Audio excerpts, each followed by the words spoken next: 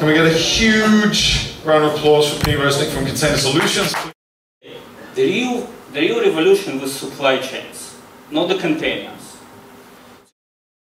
So we basically believe that the same thing is going to happen in software. And then we can change this provider with another provider just because they are cheaper. We couldn't identify any players on the market right now that do optimization of the supply chain of software.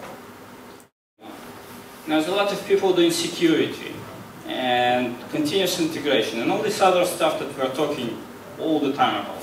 But no one actually really sees the optimization of the entire pipeline. A lot of containers with microservices, easily available everywhere. That's the point of cloud-native computing. We're very proud to be part of Linux Foundation and cloud-native computing starting today. That there are hundreds, possibly hundreds, and maybe even thousands of companies around the world trying to solve exactly the same problems. Just take all this stuff together and create consistent platform that supports microservices. In the beginning, it's fine to put sysadmins inside the development teams, but at the end, you want the developer to be able to put the application all the way to the cloud without support of operations. It doesn't mean that operations go away, but it means that operations support the cloud and not involved in any way in the deployment of application. So the idea is to create a new environment, a new language, new platform where developers can express themselves, basically help developers to define prototypes like this, and automatically create buildings like this based on those requirements. And this tool will run on Cisco Cloud, and this one will run on Amazon, and I say, do the magic. Right? Magic means what is available, how much it costs, and give me options with trade-offs. Obviously, it's your choice now as a developer. Now you deploy, now this is a real running system. As you saw now, we moved from development view, from architectural view into operational view without any change of interface, change of tool. So you can actually see here a real simulation. You can say, add a million users, let's see what's going to happen. And then you see containers added to the system. We need to have real programming language that can express, we can actually write code that expresses the infrastructure. And it's very difficult to build frameworks if you cannot test them, if restart of the system takes forever. And forever for me is like 5 minutes. It's essential for thinking and planning purposes to use graphical representation of this kind of systems. Because even with this diagram, I can't really believe you really understand this, right? But imagine I need to explain it with words. Demo I showed earlier with services and policies and stuff. This is all eventually will be part of Shipped. So Mantle is a Cisco project led by Cisco, and we are taking part in it and helping Cisco to build it. And then essentially the entire cloud becomes a single machine that is distributed across multiple data centers, clouds, and whatever else you have. So essentially this is the goal for Mantle. Can we get a huge round of applause for Pini Reznik from Container Solutions, please?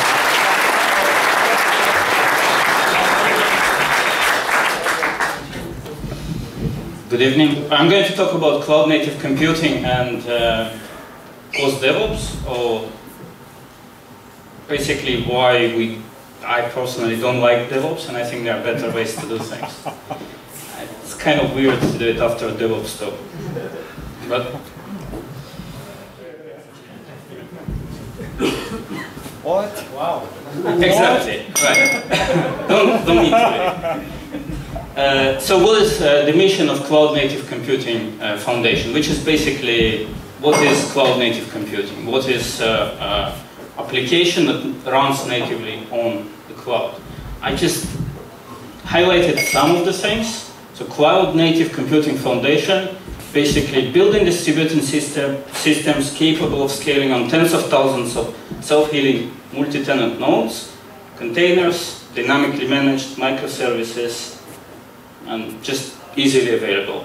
Right, so a lot of containers with microservices, easily available everywhere. That's the point of cloud-native computing. And from now on, I'll try to explain what it actually means, and more specifically how we are trying to build platforms to support this kind of cloud-native applications. So first, we're very proud to be part of Linux Foundation and Cloud Native Computing Foundation, so I'm not just talking about somebody else, but we're actually part of this initiative starting today.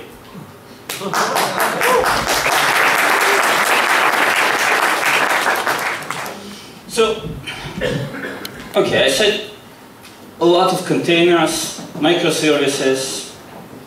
So how do we start?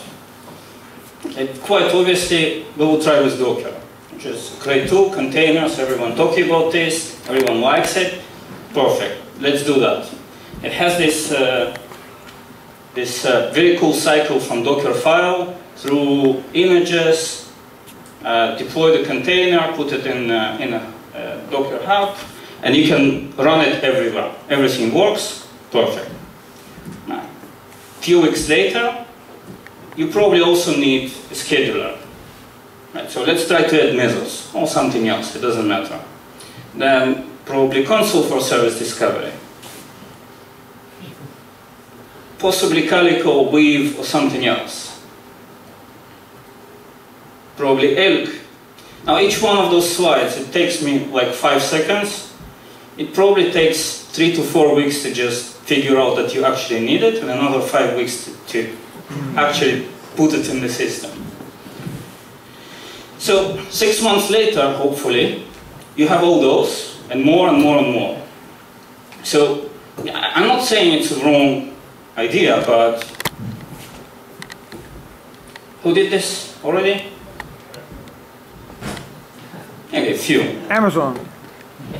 Yeah, okay, thank you. So, did you stop to think what is the final goal? Or you just kept going? It's a rhetoric question, because in most cases people don't stop to think, they just keep going. They have a specific problem to solve, they solve the problem, moving on. But essentially what it means is that there are hundreds, possibly hundreds, and maybe even thousands of companies around the world trying to solve exactly the same problems. Just take all this stuff together and create consistent platform that supports microservices. So, okay, fine, platform. But a bit of theory behind the rest of the story, why we are doing things in the way we are doing them. So first, this is the same wall of confusion you saw on the previous presentation, and probably some other presentations. This is like a classics of DevOps. You have business requirements, a developer builds an application, throws over the wall, repackaged by operations, and then put on the cloud, or some kind of platform. Fine. Obviously it's a bad idea, because the wall is a bad idea. You need to put these people together, this guy and this guy in the same room. Then you have a DevOps team, and it's probably far easier to communicate if you sit in the same room and actually talk to each other. But it doesn't mean they suddenly understand both sides of the wall. It doesn't mean that developers now suddenly has 20 years of experience in operations, and the sysadmin suddenly knows how to program. Yeah, they probably can do that a bit, which is fine, but they cannot have 20 years of experience in both fields simultaneously. So, what it actually means is, this guy knows half of the programming, half of the sysadmin, and this one half of the programming, half of the sysadmin. Which means they're just not good programmers and not good sysadmins. So the idea is to do the same thing that happened with software testing. software testing, in the beginning there was no testing. Then when it became, too many bugs appeared in the code, then there was a software testing as a discipline. The team was growing, growing, growing. At some point, the communication became the problem, and they started putting testers inside agile teams. Now, in the beginning, those were agile teams. Later, they became just development teams, no testers anymore. So we don't do any tests. I mean, we do a lot of testing, but it's all part of the normal development. We have no testers. So we believe that the same thing should happen with DevOps. Basically, in the beginning, it's fine to put sysadmins inside the development teams, but at the end, you want developer to be able to put the application all the way to the cloud without support of operations. Now, it doesn't mean that operations go away, but it means that operations support the cloud and not involved in any way in the deployment of application. Because human involvement in the process, in any process, make it slower and more error prone.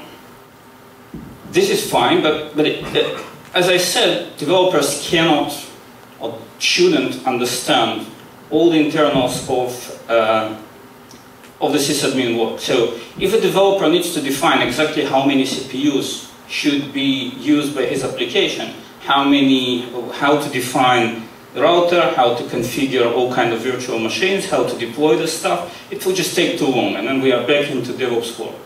So the idea is to create a new environment, a new language, new platform where developers can express themselves in reasonably simple way, understandable by developers, which is code, some kind of programming language, where you can express your infrastructure requirements, your programmable infrastructure requirements, and define it the same way as you program multi-core development, for example. Now, what it means is that we want to basically help developers to define prototypes like this, and automatically create buildings like this based on those requirements. Because if developers need to create really, really fine blueprints of each single room and each single wall with all the materials of such building, it really means that it will take forever and it will never happen. So, what we want to achieve is, again, in other words, is to create a very simple prototype that will be translated through multiple layers into a functional system or more detailed system that can be later used by construction. And in our case, constructions are not people constructing the building, but computers deploying software on something, somewhere. And then we also want to get into this area of trade-offs. So, yes, developers should be able to define their infrastructure requirements, but also, because they cannot express them precisely, we want to introduce the notion of policies and give them the opportunity to define the trade-offs. Do they want, in this case, number of elements compared to still weight? So in the world of computers, do they want more CPU power? Do they want more networking throughput, lower latency? Now, obviously, you want to say, yeah, I want everything, a lot of everything. Okay, if you want to pay, fine. That's also another trade-off. So this is a prototype we built for a system that basically shows how a developer might be able to deploy an application on some kind of cloud. And then I'll continue with the presentation. So now imagine this is a system Heroku style, right? So you create a user, you need to go through some kind of wizard, and at the end your application is running on the cloud. So you start with the name of application, whatever. Now you need to specify the policies, basically trade-offs of your application. You say, this is my budget, and these are, and those are not specific numbers, right? So it's not specifically 7.5 CPUs, of course. Right? It means I know that my application will use a lot of CPU, and I don't care about elasticity. So I just want to set it up. I don't care if it will be automatically scaled or doesn't. So there are certain things that are more important for me and others less. and this is my budget. So this is overall policy for the entire application. Then you say, I have all these services. Now, service is not a container. It's not a task. It's a service. So if you will, it's a microservice. Doesn't matter what's the size of it. In this case, it's Elasticsearch. So now, if you say Elasticsearch, I want it. It goes to some kind of store. It gets you multiple versions. Doesn't matter what is written there, but it's basically different levels of services. Very similar to what Luke showed earlier about silver, gold, and platinum, or something like that in Flocker support. So you can get more features or more support if you pay more money. So you choose multiple services. In this case, Elasticsearch, Kibana, Flocker, React, whatever. Now you can also select your own service. We'll call it something. You select a GitHub link, and basically you add existing services to your environment. Those are not running services here. This is just architectural overview. We're just building the system. Now you can redefine or refine the policies for each service, and you can define connections between the services. You can also define the policies on the network. You can say it is critical that between these two services the networking will always have latency less than something. So those are the terms developers understand. Latency, low latency is important when you develop applications. But how much and how it's achieved, which kind of routers you want to put in the middle, I don't want to know. As a developer, I don't even understand how they are built and how they are configured. Don't want to know. So fine, okay. Now I can say, okay, this and this service will run on-premise. And these two will run on Cisco Cloud, and this one will run on Amazon. And I say, do the magic. Right? Magic means go to the cloud, or multiple clouds, figure out what's going on there, what is available, how much it costs, and give me options with trade-offs. Now, for example, I want to say, I want the cheapest one and a bit cheaper. So now, obviously it's your choice now as a developer. Right? You can also define certain some of the pieces of this. Okay, so far it was just configuring the system. Now you do deploy. Now this is a real running system. And as you saw now, we moved from development view, from architectural view into operational view without any change of interface, change of tool. Now you can add multiple layers of information. It doesn't really matter what, but in this case it's how much money each connection or each service costs you. Then you can say this is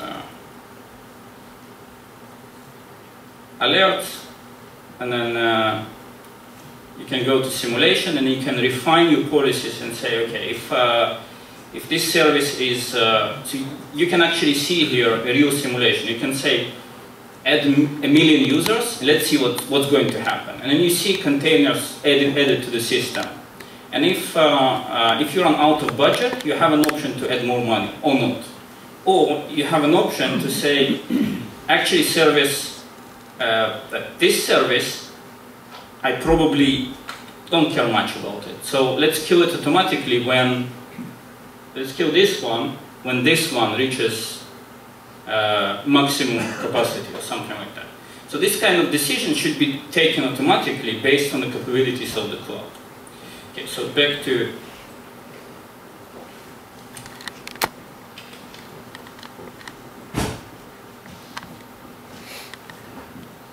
right. So is it a science fiction? Is it possible to build right now? Science fiction? Achievable right now in the next 6 months? Maybe.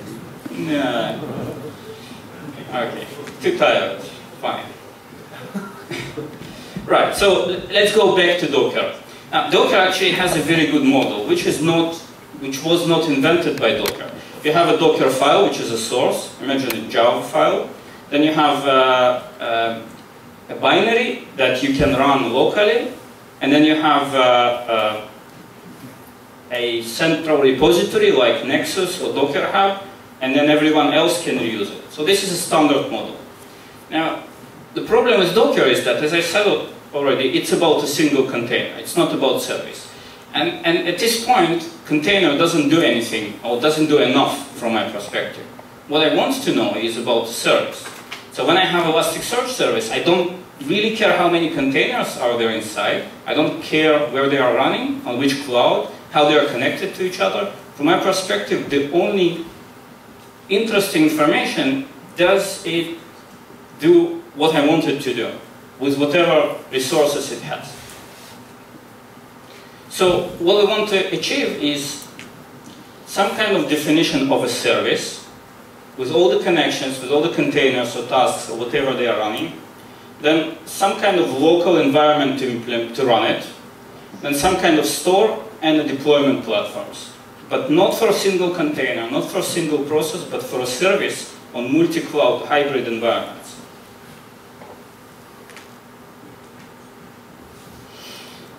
So how we define a service? That's the first question. Actually, technically speaking, this is the last task we did from everything I'm going to talk about, because this is probably the most difficult task right now. So basically the context, our context right now, our tool set is heavily based on Mesos. It doesn't mean that Mesos is better than others. It's not the point. The point is that we just know Mesos better and we understand how to do things inside Mesos. That's why our solutions typically will be in the Mesos world. But the same way they can be implemented anywhere. So this is part of our new UI for Mesos that is not available yet, but we're building it now. So you can see master, you can see all the physical nodes and some clusters. So if you specify a specific framework, then you can see where it is deployed, maybe multiple times. Okay, so we do know how to build frameworks. So far, it's not easy, but it's possible. So we want to use this knowledge to do something like this. So we want to create a language. Current implementation is in Groovy, which is essentially a scripting language on top of JVM. So the benefit of Groovy that it can be easily embedded within Java application. So the interpreter can run inside the application itself. And then we want to create a language where we can say, given average load on my service, higher than 80%, scale twice. Right? So just translate it to human language.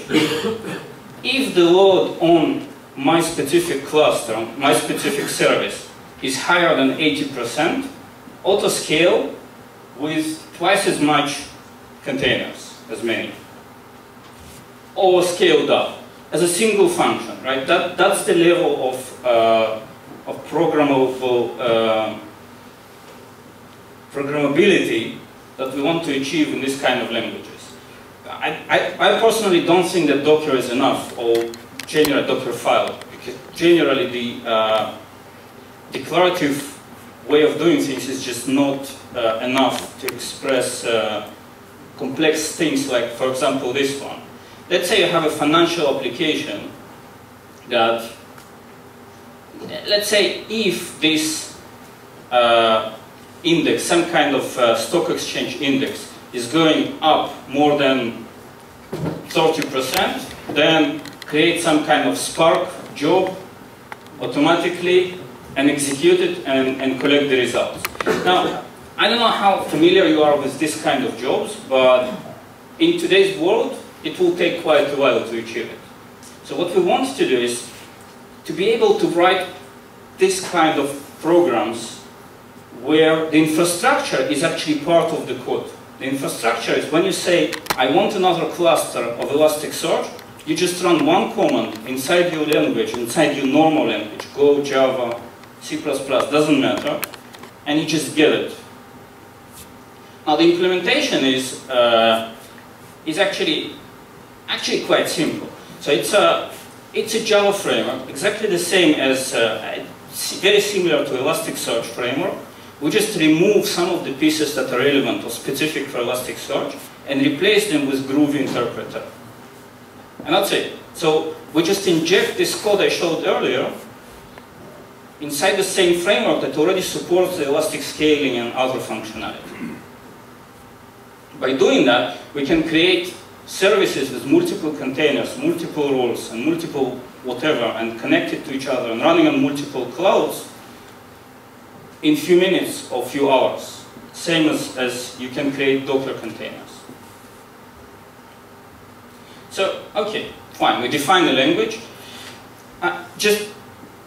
This is not the final language. This is just one of the possibilities, and clearly we need to improve and expand it. And similar things should happen on other backends, on Kubernetes, on Swarm. We need to have real programming language that can express, we can actually write code that expresses the infrastructure. So, okay, next, testing and experiments. And one of the biggest things with tools related to DevOps, like Chef, Puppet, and Ansible, that developers are just not capable of using them. It's very, very difficult because creating a similar environment on the laptop is very difficult. Especially Puppet and Chef. So what we want to create is a simple local environment that is the same as larger scale cloud environment. So that's why while building Mesos frameworks, we created Mini Mesos. Mini Mesos originally was a simple tool to test Mesos frameworks. Now Mesos is a complex system to start up, and it's very difficult to build frameworks if you cannot test them. If restart of the system takes forever, and forever for me is like 5 minutes. So what we want to do is create a Mesos cluster in a second, install the framework, execute the system tests, and go on. So today you can do Mini Mesos app, starts a fully functional cluster within Docker containers on the laptop, and you can do Mini Mesos install JSON file with the framework, which is essentially only a single piece of framework that will redeploy the missing pieces on its own using Marathon, and then you can say Mesos destroy. And this tool is already available on, there is a website, Mini Mesos something. Yeah, just look for Mini Mesos. And we think it's, so first we started building it for testing, but I think even more important goal for Mini Mesos and similar tools is to be able to experiment easily with Mesos. Because today, starting Mesos cluster is very difficult. That's why very few people do it. It's also very important that it will happen on local environment and not on a cloud. So you don't need to put your credit card and pay anything. So, okay, next, the delivery platform. Okay, one of them is Mini Mesos, another is standard Mesos, and then the one that is actually, I'll just start talking about this. And so Mantle is a Cisco project led by Cisco, and we are taking part in it and helping Cisco to build it. So Mantle is that platform that includes Mesos and Docker and all other tools and all these things that it took you 6 months to build. So they are all needed, they are all relevant. It's just too difficult to build them. And every time new companies starting building this stuff, they start integrating them, and they're doing it a bit differently, and it's just a lot of work. And there is no real point to spend all this time to integrate the same tools over and over again. So Mantle is a Cisco initiative to create a consistent platform that supports everything. You don't need to understand yet what it does. I'll go step by step. As you saw on Marta's presentation, I have step-by-step explanation. Yeah, by the way, most of the visuals I'm using right now, created by Remember to Play, and as Marta said before, it's essential for thinking and planning purposes to use graphical representation of this kind of systems. Because even with this diagram, I can't really believe you really understand this, right? But imagine I need to explain it with words. So, right, so let's start from the beginning. You have a local data center on premise, plus some cloud like Amazon, and you have the typical DevOps or whoever is deploying stuff there. So they can use networking, storage, and some virtual machines. Fine, so now let's start using Monto. So now you have operations person, the person who is responsible to maintain the cloud. He has a provisioning and automation tools. First he starts with Terraform. Again, those are just a bunch of tools integrated together, creating consistent platform. So first, Terraform can provision virtual machines, configure networking, and actually do bare metal deployments too. So if you have just a rack of servers, you stick in the server, you want it to be provisioned with operating system, networking, and everything else. So this is all part of Monto standard deployment. So then you deploy Monto, which is essentially Mesos, right? Monto is Mesos with a bunch of other things. So you deploy Monto with virtual machines, with Monto clients. Then you deploy internal services that we call infrastructure services, things like Console or Elasticsearch or Kibana or all kind of things that are frameworks inside Mesos. And then higher level cloud services. Those are services with specific purpose, like monitoring, logging, scaling. So those are services that you can use in that language that I showed before. So you can say, when I have an application as a developer, I have microservices application, I can put it on the cloud and use those services, those cloud services natively as they are part of my code. And then essentially, the entire cloud becomes a single machine, a single virtual big machine that is distributed across multiple data centers, clouds, and whatever else you have. So essentially, this is the goal for Monto, is to allow developers to put, and Shift is a tool to put services on Monto. So that demo I showed earlier with services and policies and stuff, this is all eventually will be part of Shift. So you go through definition of these services, connecting them, defining policies, and then deploying them on one gigantic machine, which is actually distributed across everywhere. Yeah, and also the policies that I use, the spider web diagrams that are defined here and then can be reused and reinforced on all levels inside the cloud. So what's next? Okay, we have this, like, this is cool. So what's next?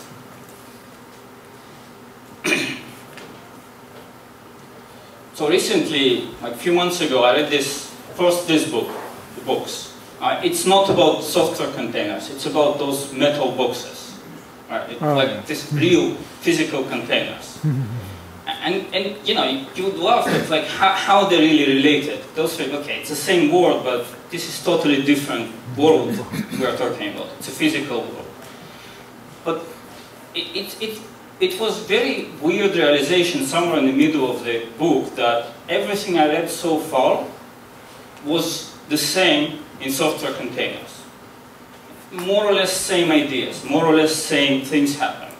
And then from the middle of the book, it feels like a science fiction. Right? What would I like to see in the future? So the interesting thing is that, so imagine it started end of 1950s. They introduced these containers, and the first thing that was changed, obviously, is those people working in the ports and putting stuff on the ships, right? Obviously, those people were out of their jobs within 2 years. Which is, in a way, operations, right? DevOps, somehow. Now, next thing happened, ports changed entirely. So ports today do not look the same as ports in 70 years ago. They have these huge cranes. They only do one thing, put containers on ships as fast as possible, nothing else. Except 10% of the other stuff like cars and oil, which is kind of on the side. But then weird things started happening that no one predicted. Factories started moving from the cities with harbors inland, right, from New York to inner America. And then even weirder things happened. They started moving to China. So,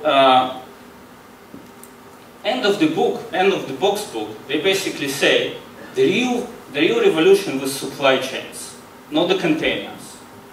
So what is possible now is to create a supply chain with different suppliers working around the world and optimize the value not on a single factory, but on the entire supply chain. It means that you can actually measure how much cost you have on shipping Barbie hair to China and then bringing it back as a finished product. And it's actually cheaper than assembling the entire toy in the same place. So this is the real revolution. It means today 90% or 80 or 90% of the goods moving around the world inside containers are not finished goods but intermediate parts of something else. So, essentially, you can measure added value between each stations, and you can decide things like, it's cheaper for me to send this thing to be painted in China because the labor cost is cheaper there, and transportation cost is low enough to still make it cheaper for the entire product. That's why 100 years ago, Ford company owned forests and oil pumps and everything, the entire supply chain. And today, they essentially managing supply chain. They almost do anything, nothing. I mean, they almost do nothing except this. Being in the middle, collected the information about everything, about suppliers and distributors, and optimizing the entire flow. So that's the real revolution that happened following the physical containers. So we basically believe that the same thing is going to happen in software. And today, we are building microservices, right? And using containers and using services and putting them on the cloud. And we're still doing it mostly within the single company. And we think that the main goal for this is to optimize the work of that specific company. Twitter building 50, 100, 200 different microservices and deploying them frequently, continuously on the cloud. Yeah, that's fine, but that's not the real goal. The real goal is to create a supply chain of different companies, building different pieces of software and assembling it in some final factory, like a car is assembled today. And then distributed across everything. Now you can say, yeah, but how like, if I have a toy like Barbie, when I ship it after, like I sell it to somebody, I cannot change it later. I cannot change the color of the hair and I cannot do anything. So how can I change my microservice after it was deployed? Right? But then the question is, what is the final product of our supply chain? So imagine Twitter, like a Twitter engine is not a final product. The services are not final products. The versions of the service is not final product, but the tweets are. Right? So when tweet is out, it's like a Barbie sold to somebody. And then Twitter is just sitting here and coordinating all the supply chain to make sure that the software is built in most optimal way.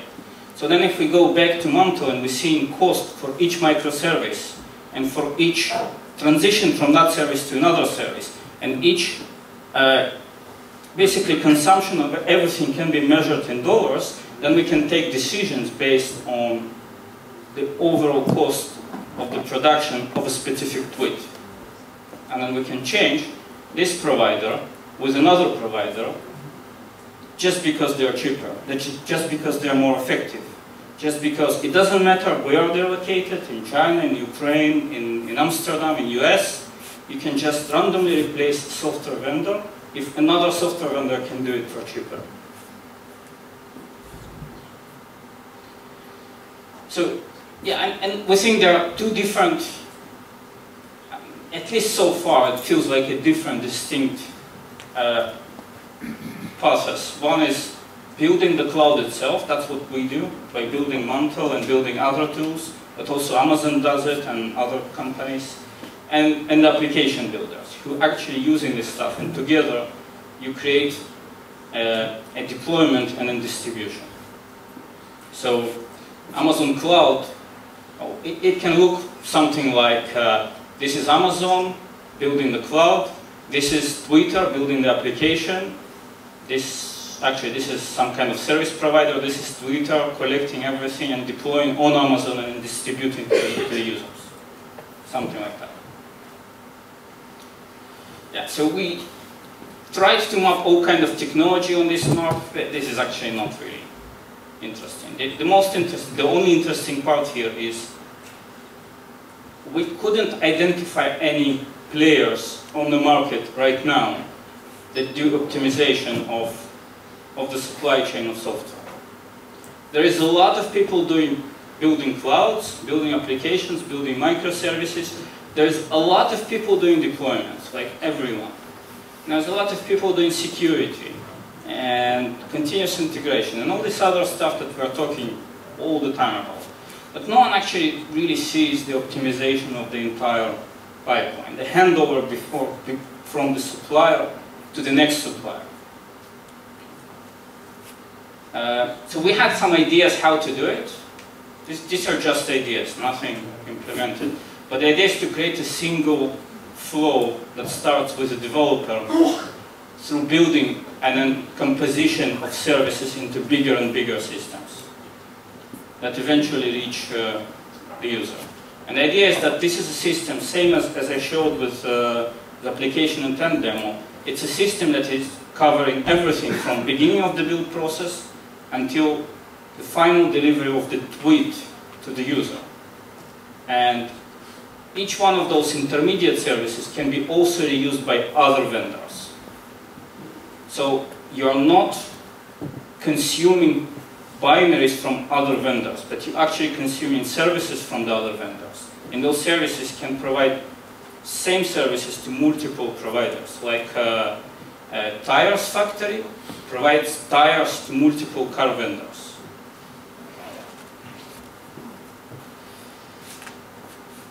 And that's it. Questions?